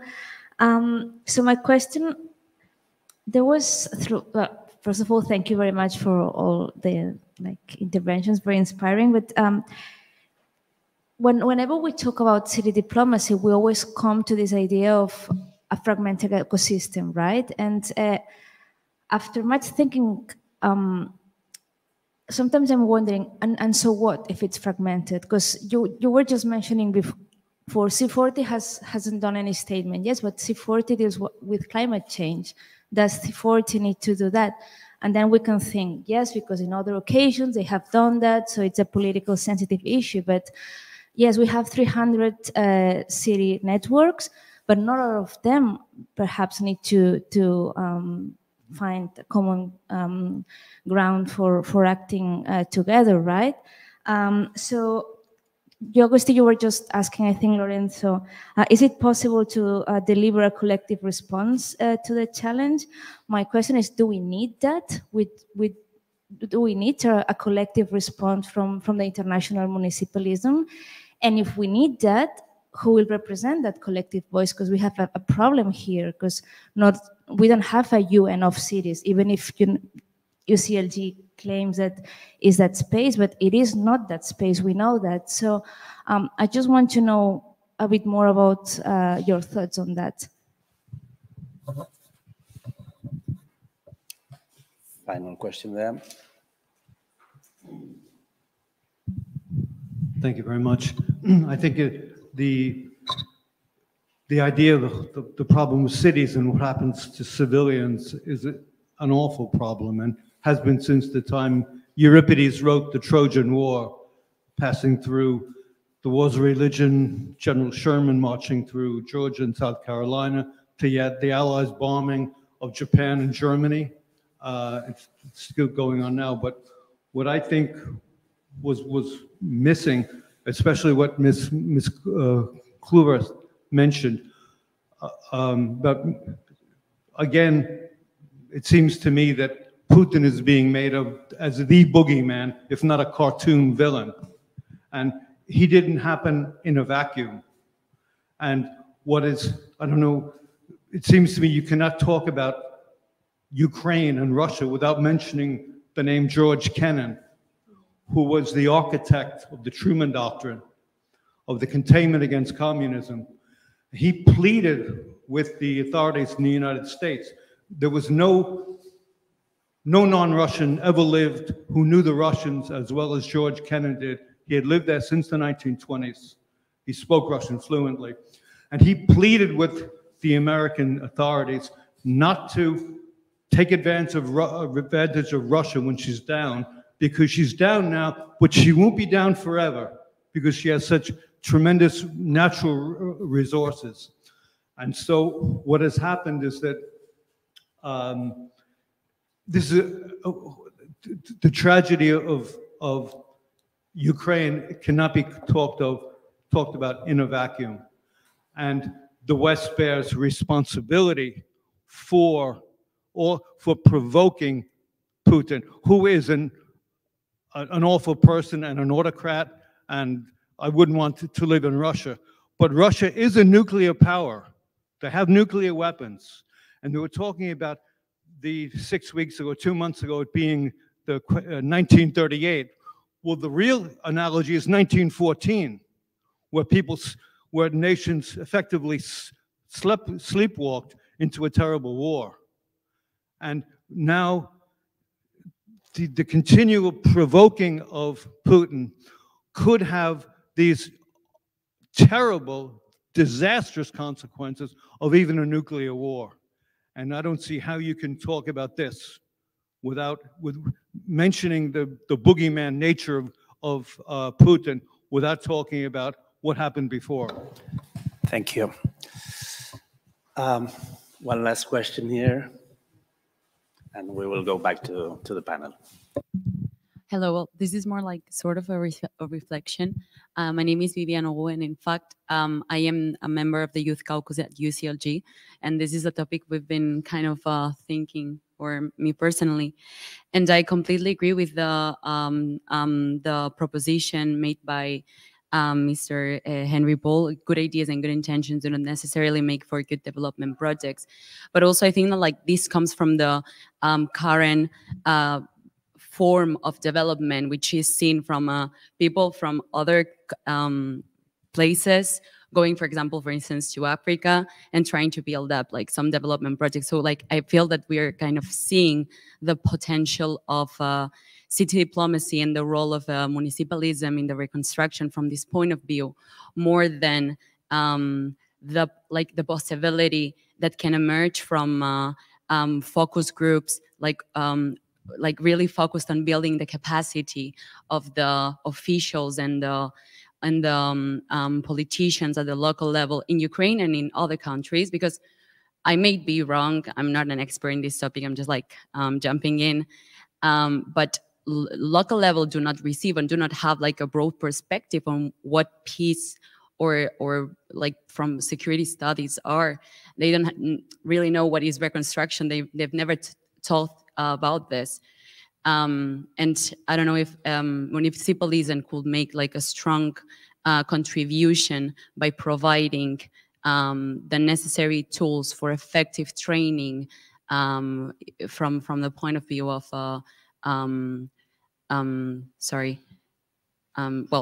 well, from different points of view, yes, reconstruction, but also conflict management. Like, what are they doing right now? How are they managing the internal conflicts that may be arising from the state of social turbulence and etc. No? Like, I think that the municipal movement can play a big role in generating this resilience and this capacity to act. Thanks a lot. Well, I give back the floor to the panel. I will start. Christiana, you want to say something, to add something to the questions? Well, I would like to respond on the fragmentation issue of cities and city networks. Well, I mean, you ask if it is a problem or if it is not a problem. I think it depends. I mean, on the one hand, it's a good thing that different networks are specialized on different topics, on different areas, for example. And there they have their expertise and are active in doing what they can provide. But I think it's also sometimes there are a lot of different ongoing projects in different transnational city networks, and they do not take each other in account sometimes. And if city networks or city diplomacy takes each other in account and they work together, like, for example, the Committee of the Region, the Council of European Municipalities and Regions and Eurocities do it, they are stronger together in sharing experience, peer learning. Also, they have a stronger voice in terms of advocacy. So yeah, I mean, I'd see both sides. You know, you need different networks for different issues, but it's also good to work together whenever possible. And yeah, it's inefficient if everybody tries to address the same problem in his or her way. Thanks, Christiana. Lorenzo. I totally agree with Christian on that point. It is nice to have a multiplicity of actors, but once again, it's difficult to have a person speaking the voice of cities. And this is difficult if we take into consideration how international relations work. Eventually, we will need to be at the table who speaks for cities. So we have different candidates, but there is not a solution for now, because that would be disputed. Any actor who would claim he is the voice of city is not, will not be left alone by the other networks who claim also the same thing. So, well, I would like to point to respond to the point on capacity building, on training, and the reconstruction. And this is very true. There is a lack of knowledge in many actions, not only reconstruction, by municipalities who are keen to engage in this kind of activities. They want to, but they don't necessarily have the means in terms of human resources and methodologies. In the past, there have been, of course, very interesting example of reconstruction. I think about what different European cities and city networks have done, for example, in former Yugoslavian countries, where they helped their peers in rebuilding their different services and putting in place local governance. This has also happened in the Philippines, in Sierra Leone, and many other African countries. So this has happened in the past. Nevertheless, there is a lack of knowledge in many countries, in many cities that would like to commit. So I think that's the role of peer-to-peer exchange between cities, facilitated by UCLG and many other networks, as well as there is an important responsibility for universities and educational centers that are starting now to put their tools and to gather the experts to be at the service of the communities that need it the most.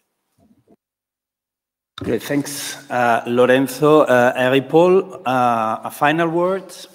Yes, very briefly. I'm not overly worried by fragmentation. A few points. First of all, an observation. Having worked both in the UN and multilateral institutions on one side and then in city networks and so on, I can tell you that city networks are much less politicized than the UN is. So I think that is an asset.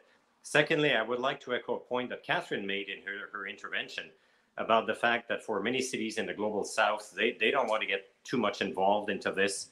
I wrote a piece with the German Marshall Fund a few weeks ago, the title of which was, "Is Non-Alignment Back?" So I think we have to bear in mind that a lot of cities in the global south will not want to be drawn in too much in this conflict. And then I think that for the cities that feel most passionate and involved in the Ukrainian war, and particularly, of course, the cities in Europe and also in North America, I think that we will have to be somewhat pragmatic. If we cannot push our agenda and our projects and etc. in a certain network or in a global network, well, then let's be pragmatic. Let's push it elsewhere in another network or through another means. This actually is an advantage over the UN. In the UN, it is the one place, whereas in city networks and city diplomacy, we can shop around. We have many different networks with different types of mandates. So if we cannot push something in one place, we can push it in another place or through another channel.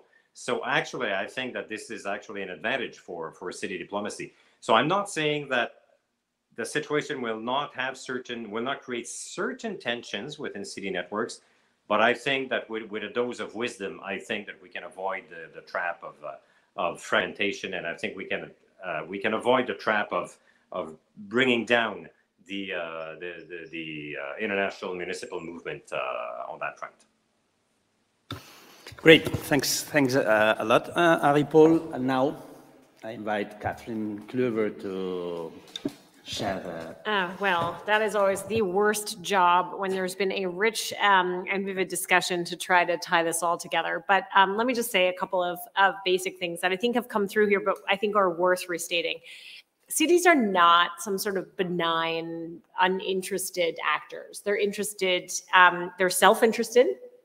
Henri-Paul just said it, they're pragmatic. They have less time than any nation state. They have less bureaucracy to deal with any of these issues than any country, which is to say that, you know, again, oftentimes in many municipalities, it's the same people that are keeping the lights on that are trying to figure out how to coordinate Ukraine, you know, aid to Ukraine, or keeping the schools running, or keeping the water on, or whatever it is, which is to say, if they're in this fight, they're vested in it for a couple of reasons. The big question behind it is, what would happen if they came for us? And they don't necessarily mean Russia. They can equally mean China. We're talking about German cities. You know, Duisburg is entirely reconstructed in sort of that new industrialized fashion through Chinese investment. The entire inner harbor in the city of Duisburg is run on Chinese technology. What happens if China invades Taiwan and begins to use the sort of same instruments or same basic instruments and tools to, again, wreak havoc on other urban or other relations that it has, oftentimes with urban centers, including the ones that it's made dependent on itself through the Belt and Road Initiative? Like, what elements of the Russian crisis that urban centers are experiencing now could come back to haunt us in some other vision? So I think enlightened urban leaders are getting ready for that sort of population, and they're, again, doing it out of self-interest. I think the big question right now is, I mean, we landed on reconstruction, but we're so far from reconstruction, you know, because we're not even at a possible, quote unquote, negotiated viewpoint of all of this. So right now, cities are working, you know, against the axis of time, but under the impression of vividness. Refugees are coming, they need jobs, they need to be integrated, things need to work. Again, lights, schools, water, energy, everything we talked about. And so those things are coming together, and they're forcing the attention of cities. But because cities are so pragmatic and they have problems to solve, that vividness might not remain high for long unless the problems remain vivid. And so one thing to think about is, where then do the interactions of the levels, the national, the networks help, you know, and then the advocacy part, which I find fascinating, because that is most definitively new in city networks. That's cities are asking other cities to advocate for themselves in, you know, either toward their national governments or in a multilateral context. That's a new component. And you see cities actively backing away from that. Birmingham was very uncomfortable, I think, with Zaporizhzhia's request to lobby the British government for more munition, right? Because those are pressures that are not, or relationships that are not necessarily there in that way, shape, or form.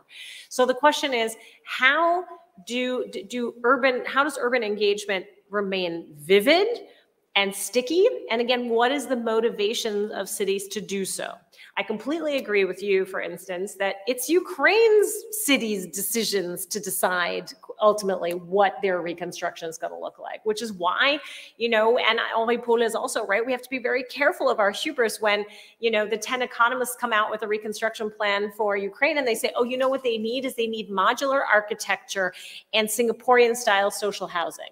Well, you know what Singaporean style social housing comes with to maintain Singaporean style pluralism and Singaporean style racial integration is massive control. Right? I don't know if Ukrainians want that. I don't know if they want that kind of level of social control in their lives.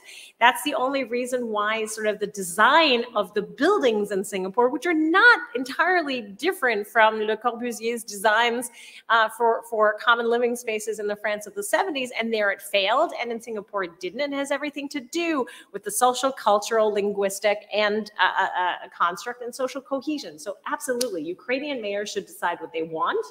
What I was trying to say in my talk is that cities should think about what they have on offer, that again, in experimenting and working with Ukrainian cities can ultimately make them more resilient. Because this is not a do-gooder, cities aren't out there to do good.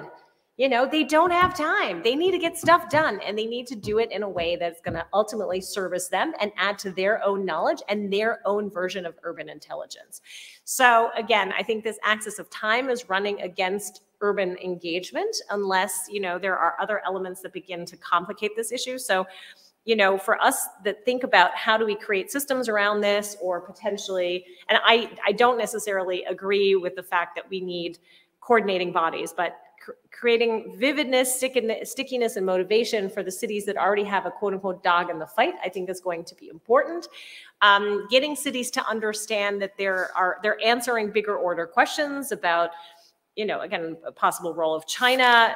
Those things are not unimportant either, and that they don't understand themselves as proxies for other forces at play. That cities still feel self-actualized, and you know, the fact that they have their own voice in it. But I think that means that Ukrainian mayors need to be listened to and engaged. And I think in that interface, and this is the point that I was trying to get to, I think in a benign, the perfect situation, you have urban intelligence matching national intelligence, matching foreign policy objectives, matching urban interests, such that you ultimately evidence better solutions, functional solutions that then you know, go to this idea of creating real human security. So the kind of things that we got wrong after World War II, the kind of things we're cataclysmically getting wrong in Aleppo, where we desperately need to stabilize Syria and the city of Aleppo because they're, you know, we'll continue to have the migrant flows we're having and the tragic stories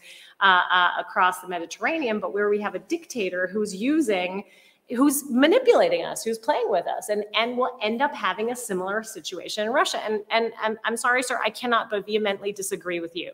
I think that may have been true in George Kennan's time, but if you have a Russian Federation that's violated the NATO-Russia Final Act, that's violated every piece of post-war nuclear control structure, and you have an aggressor who's overrun a free and democratic country where Ukrainians are dying on the battlefield as we sit here and speak, and civilians are dying in kindergartens and schools, we cannot but be pacifists. That time is over. Vladimir Putin is the aggressor. Russia, in this phase of the conflict, cannot get a mile, cannot stand to get a mile. We must arm Ukraine. We must support Ukraine. We must defend its rights because we're still defending the integrity of our own definition of democracy. All right. I think we all agree on the relevance of city diplomacy to tackle this conflict, to tackle conflicts, and to tackle this threat. I think also we all agree on the weaknesses. We all agree especially on the strengths of city diplomacy. We have very well identified weaknesses and strengths, and the challenges that we have to address. But I also think we need more conversation. I also think we need to deepen on the various issues that have been addressed during this conversation. So here, from the perspective of our global cities, It's our commitment to continue working on this issue because we really think it's a highly relevant issue for cities, but not only for cities. I think cities play a critical role in this new global order, global reality that is emerging in a context of polarization, in a context of complexity. And I think we need knowledge, we need ideas, we need to share, we need to deepen, we need to understand. And this is our engagement. And we will continue working with you, I hope. It has been a real pleasure. Lorenzo Kilgren, Catherine Kluber, Christian Heimann, and Henri-Paul Normander to have you today at CIDOP to share with you. And I hope we will continue working together. Thanks a lot for your presence, and we'll continue.